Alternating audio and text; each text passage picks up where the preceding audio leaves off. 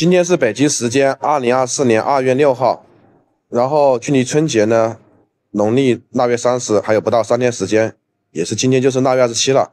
带大家看看武汉街头的一个情况吧。今天呢，大雪已经下完了，可以看到路面的雪都已经被铲除的非常干净。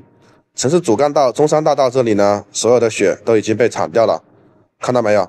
大家出行是畅通无阻啊！这是多少人彻夜未眠的一个成果，真的为这些人点赞吧！致敬一线的工作人员，他们真的非常不容易，天寒地冻的，谁都想在家里面老婆孩子热炕头，但他们还是不顾任何的一个想法，就直接出来在这边铲雪了，就是为了保障大家正常出门，真的非常的不容易，记得为他们点赞。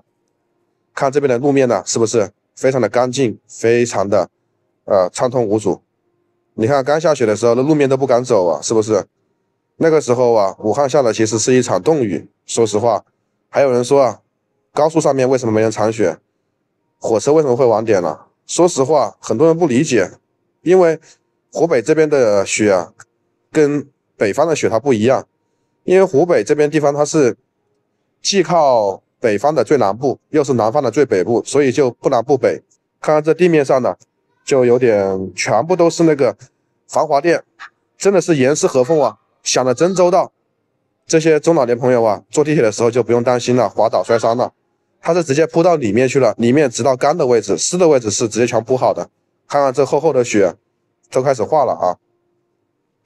然后这边呢是武汉的江汉路地铁站，也是武汉的最大的一个站吧，因为这里有2条地铁线，人流量最密集的，因为这旁边的步行街上面人流量倒是有好几万人的。如果大家想看江汉路步行街上的情况，就看我之前的视频吧，然后也可以看我其他的视频，我是也有记录的啊。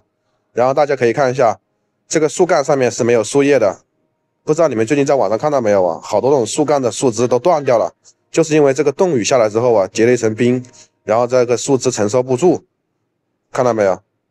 然后现在这个路况就非常好了，大家可以正常出行了。前2天的地铁里面都被挤爆了，主要是因为路面呢又一直在下雪，然后又结冰了，所以呢就不好开车。但这种情况已经好转了，慢慢都在开始变好了，是不是？所以呢也祝愿大家能够早日回家团聚。在外漂泊的游子谁也不容易，看看这边的雪，看到没有？上面都有一层厚厚的冰了，希望它早日化，对这些植物也是一种伤害啊，看到没有？听说还有好多那个村里面的一些情况，就是别的村里面，湖北周边那些村，有些树干倒了之后把电线给它压断了，然后导致地方停电。你说本来晚上就冷，然后湖北呢又没有供暖，因为它不像北方那边有供暖嘛。然后可以看看这个地上的地毯全部都铺满了，是不是多么的心细啊，严丝合缝看到没有？这样才不会滑倒摔伤。为大武汉点赞吧，多么的不容易啊！再让大家环顾一周看一看，前面是水塘美食街，对面是 Happy 站台，就在前面，马路上基本上是没有积雪了，全部干干净净，这是多少人辛苦的付出啊，请为他们点赞吧。好了，本期视频就到这里，下期节目再见。